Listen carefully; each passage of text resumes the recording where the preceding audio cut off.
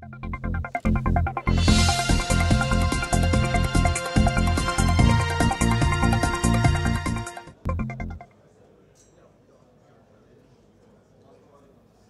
welcome back to VMworld Live. I'm here with Mason Uyeda, who leads the technical marketing team for our end user computing unit. Thanks, John. Mason, thanks for coming in. My pleasure. So let's talk. We just had two major releases of our two of our end user computing products: View 4.5, ThinApp 4.6. Right. Tell us a little bit about what's in those new releases. Right, so let's just highlight one of the key features in ThinApp 4.6. It's a feature we call ThinDirect. Okay. And as you know, in a lot of the Win 7 migrations that are taking place, there's a lot of questions about applications that have been written to older versions of Internet Explorer and how you actually go deploy older versions into a Win 7 environment. So what ThinDirect does is it's actually able to create an environment where when you launch an application that's dependent on an older version of Internet Explorer, it actually ties that application to a hosted version of that browser, launches the browser, brings up that older version within that browser, and presents it in your Win 7 environment. So for instance, IE 6 or 7. And then what you're able to do simultaneously is launch an IE 8 browser in that same Windows 7 environment. Okay, wow, you wouldn't be able to do that at all because usually a copy of Windows can only run one copy of IE. Exactly. Windows 7 doesn't support those older versions at all. Internet Explorer. Yeah.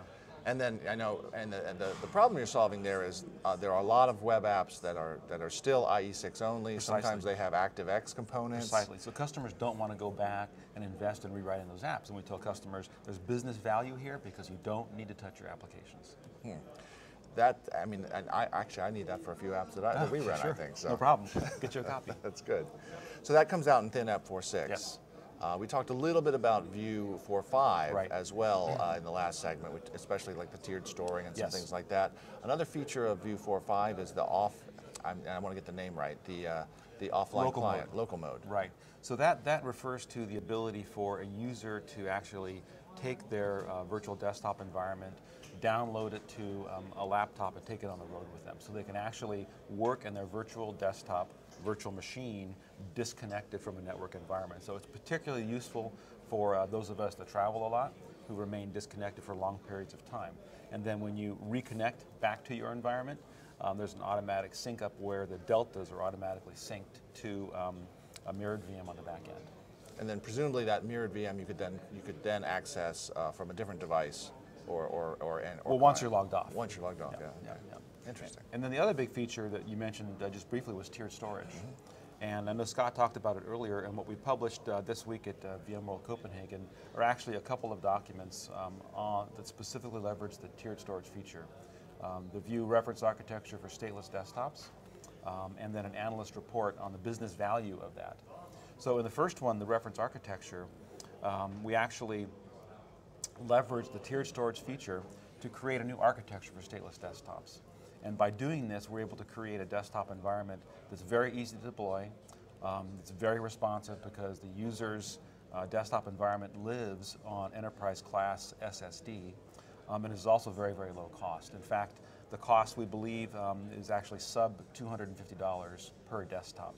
That cost includes the data center infrastructure hardware, which is the network, compute, and storage. And that seems like it's substantially less than you would be provisioning either traditional PCs or other. Well, there's a couple data points. The first data point is about a year ago, the lowest cost achievable was about $650 of infrastructure cost for a desktop. This architecture kind of segments users because it directly addresses the needs of more of a task worker environment. So every time somebody in that call center, that library, that kiosk environment logs in, they get a pristine, fresh desktop. Okay. So the documents that came out, you said there's several. There's a reference architecture document? There's a full reference architecture in which we validated at over 1,000 desktops this task worker environment under load, and actually created this desktop environment including all the network and storage requirements, exercised all those virtual machines for a period of time, charted all the CPU and memory consumption requirements.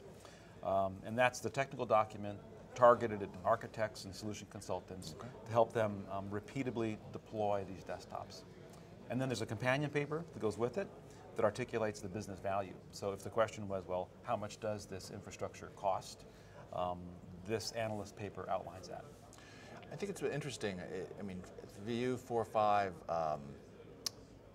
as it came out, had time. There was a long beta period, had time to mature. Yes. And what I've noticed especially here at VMworld this year in San Francisco and Copenhagen, is that many of our partners then have had time then to release their own sets of reference architectures. Right. So both from VMware and from our partners, this seems. It seems really interesting that there are many reference architectures to choose from, and I'd be kind of curious, just in general terms, as you look at different approach, have people approached the problem differently? What do you look at when you see these different reference architectures? Well, so the first architecture we published was in the fall of 2008, and then in 2009 we published a new one with View 4, and then here we are with 4.5 and tiered storage. So fundamentally, the architectures don't differ in their fundamental approach to how you build a repeatable, scalable environment. So for instance, it's constructed in the concept of building blocks, a certain number of users per building blocks, and then you can scale these building blocks horizontally in approximately chunks of 1,000 users. That's the fundamental architecture. What partners do, storage and networking partners, is they look at that architecture and then determine how their products and technologies fit into it in terms of performance. So the fundamental architecture is pretty consistent across all the partners. Okay, yeah. It's nice though that the whole ecosystem is there in support of this product suite. Yeah, the new architecture with 4.5 really is the first attempt to segment by user characteristics. And by doing that, we can take a lot of what was traditionally on SAN, put it onto SSD on the local host card, drive down costs, increase performance. Right. Taking advantage of local storage where it makes sense. Exactly. Yep. So what, View's been out for a while now. We're here in Copenhagen. What's the reaction been from customers? The reaction has been terrific. We presented this architecture in San Francisco. We presented it here, a total of 3 or 4 sessions. Even after the paper was just published this week, we've already got a list of partners and customers who are interested in taking a look at the stateless approach and actually piloting it as soon as next week. Oh, wow. Yeah, great. It's fast. It works. It's been interesting. It's interesting that it's again to the ecosystem. I work, I work with our bloggers, and a lot of them are from our partners, and it just seems like there's more and more interest in desktop virtualization. Well, there's always been a lot of interest because it's the common challenge that every organization has, is how do they manage this complex desktop environment? And as Scott said earlier, it's complex because it touches all pieces of an infrastructure: storage, network, security, end users, devices. It reaches out across an infrastructure, is what makes it challenging. Right. But now it just seems like maybe it's more practical. Well, but this is also what makes it equally rewarding, because once you figure it out, you can derive tremendous business value from this. Right. Yeah. Well, Mason, thanks for coming on and John, talking about the reference architecture a little bit.